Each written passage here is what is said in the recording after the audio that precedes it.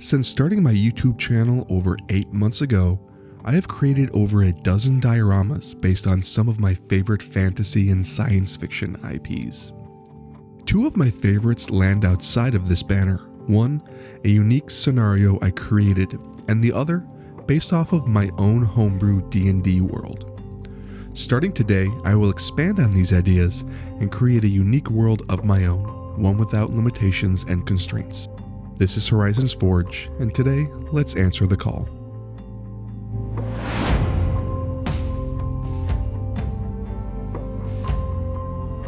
To truly embrace this exciting journey, I knew I had to venture into uncharted territory, so I decided to dive into 3D modeling, a skill I had never explored before. Starting with a sketch I discovered online, I embarked on building a small robot I proudly call the AetherDrone. If you happen to know the artist behind the original artwork, please let me know so I can give them the credit they deserve. Now, I'll admit that I might not be doing everything perfectly, but that didn't diminish the absolute blast I had along the way. I'm eagerly looking forward to honing my skills further and bringing any creation I can imagine to life. Keep in mind this isn't the final version of the AetherDrone. Due to some printing errors, I had to make last-minute adjustments. Nevertheless, I accomplished an impressive first model. To expand my horizons, I turned to Hero Forge for designing a humanoid character, since my skills in that area are still developing. It took a few attempts experimenting with different scales and making slight modifications, but I have finally achieved a flawless print. The feeling of holding something in your hand that you designed on a computer is beyond awesome. It's like unlocking a new level of creativity. Speaking of creations, I couldn't resist revisiting one of my old D&D terrain boxes, where I stumbled upon the perfect addition to our scene, an incredible 3D printed steampunk building by Tired World Studio, the same creator behind the airship you saw at the beginning of this video. Make sure to stick around until the end of the video, as we'll explore key elements of the setting and discuss my goals for the channel going forward. While I worked on assembling a simplistic base, I let my imagination run wild, contemplating the purpose and location of this piece within the world. With my usual process of using MDF as the base and foam on top, ideas swirled in my head. And I'm very excited of the prospect of continuing to build out this world. The what, the when, the where, and the why. After priming the models for future painting, I strengthened the soft foam using a mixture of Mod Podge, plaster, and paint, a technique popularized by one of the finest creators in this unique space, Boylai Hobbytime.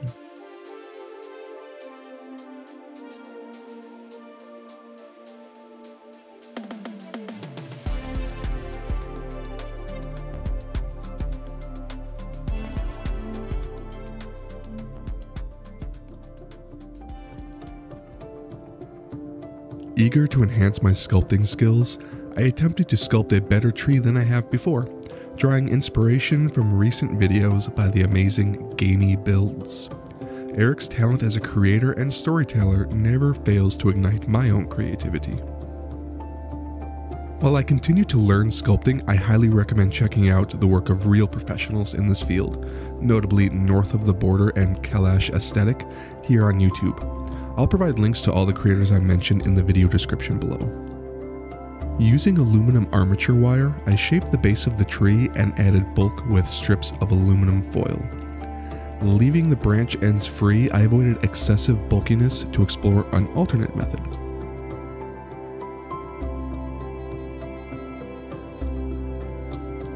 Using a pasta machine, I flattened the kinda gross looking flesh colored polymer clay into flat sheets by folding them over each other and slowly thinning them out.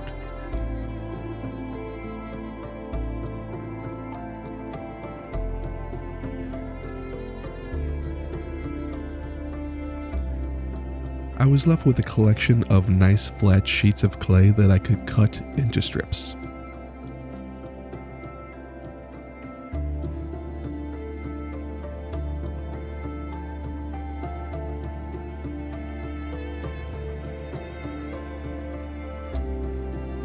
Slowly and meticulously wrapping these strips around the armature, I created a twisted, one-of-a-kind bark pattern.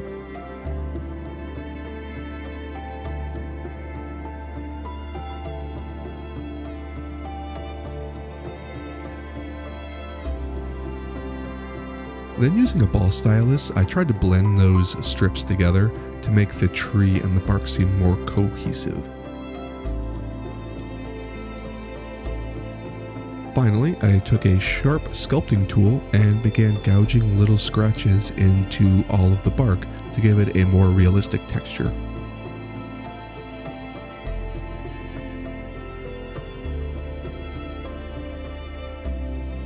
For the thinner branches, I applied a modeling paste using a hard bristled brush, adding texture without compromising their slim appearance. Before we continue, I'd like to remind you that I've included links to the tools I use regularly, as well as my merch store and Patreon page. I appreciate your support, so please check them out and hit the subscribe button to help this channel grow. On Patreon, I'll be sharing specialized content such as video updates, alternate cuts, lore and story for the world of Aethercall, and much more. Join me in making this channel something truly extraordinary. Moving on, I painted and placed the major set pieces, followed by adding basic foliage. First, I painted the workshop with a beautiful copper brass color, and for the walls, I used a stunning jade color by Pro Acryl. I envisioned this world as vibrant and one full of color. After applying a black wash to the whole piece, I stippled a bright jade over all of the darker jade colors, adding a bit of texture that almost looks like marble. Next, I attempted a sort of object source lighting to create an ominous magenta glow from the windows. This didn't turn out exactly how I wanted, but I still think the effect gives it that bright energy that I was looking for.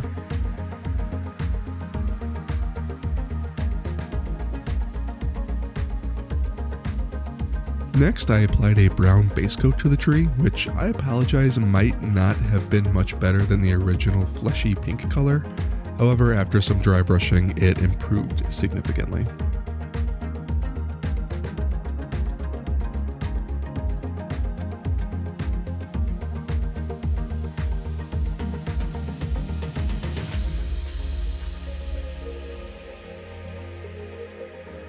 After gluing the building and tree to the base, it was time to breathe life into the scene. Using a brown wash, I emphasized the tree bark's details and proceeded to create some foliage. Using green clump foliage from Woodland Scenics and PVA glue, I crafted sturdy leaves to adorn the branches. After drying, tacky glue and a bit of hot glue brought the tree to life, and I concealed any glue spots with fine turf on top.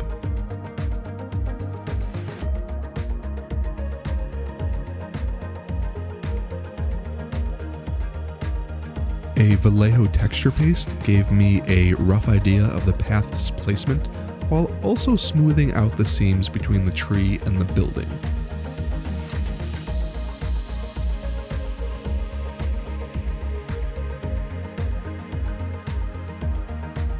Following my usual process, I applied PVA glue and blended green turf from Woodland Scenics, finishing with a mixture of isopropyl alcohol followed by watered down Mod Podge.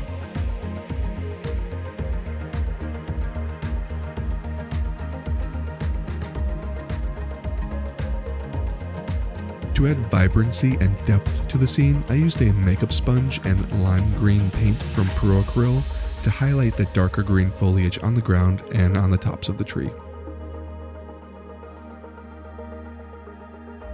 Finally, to introduce variation and depth, I employed a static grass applicator to scatter bright grasses on top. Now, let's dive deep into the realm of Nouvenii, the continent where the world of Aethercall unfolds. It's a land where unique technology, mechanical wonders, and breathtaking vehicles thrive, all powered by ether, a prevalent form of magic in this realm. Though Nouvenii may resemble a steampunk world in some aspects, it is, in fact, a high fantasy realm. Dragons, abhorrent creatures, wizards, warriors, and magical entities coexist in this vibrant tapestry of adventure. All technology in this world is rooted deeply in magic. Some individuals excel at crafting these marvelous inventions, while others possess the ability to infuse them with magical energy. The most extraordinary and rare individuals are known as tech weavers, who possess both skills. They are the true masters of this realm. It's important to note that ether engines have significantly improved life in Nouvenii. They provide warmth to homes, enable travel via airships to distant lands, and even heal the sick and wounded. However, in the wrong hands, these engines can become weapons of war. They grant average Nouvenii the power to unleash devastating etheric pulse blasts, while massive war walkers equipped with even deadlier armaments sow chaos. But that's a topic we'll explore in the future. Not all of Nouvenii is one steeped in technology.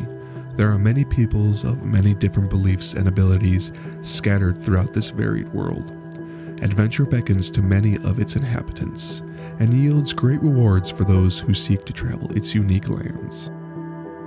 These lands vary from crystalline caverns to islands that float among the clouds, to seemingly uninhabitable jungles and deserts, to simple farmlands. Though our introduction to this world is much smaller than that.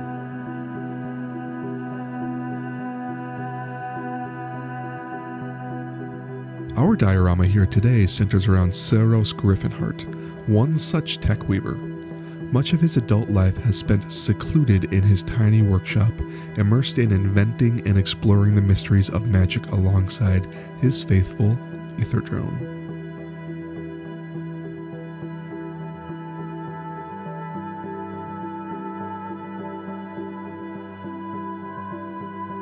However, today is different.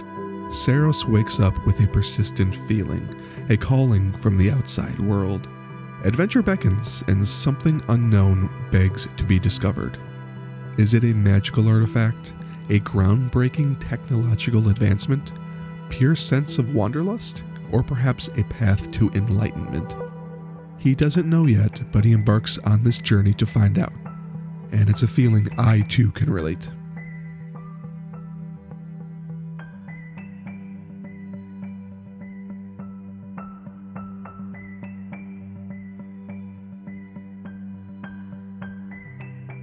As I put the finishing touches on this diorama, I want to express my heartfelt gratitude for joining me today.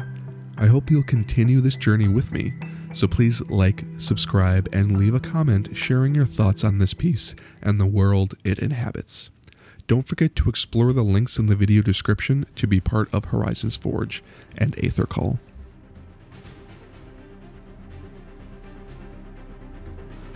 See you in the next one.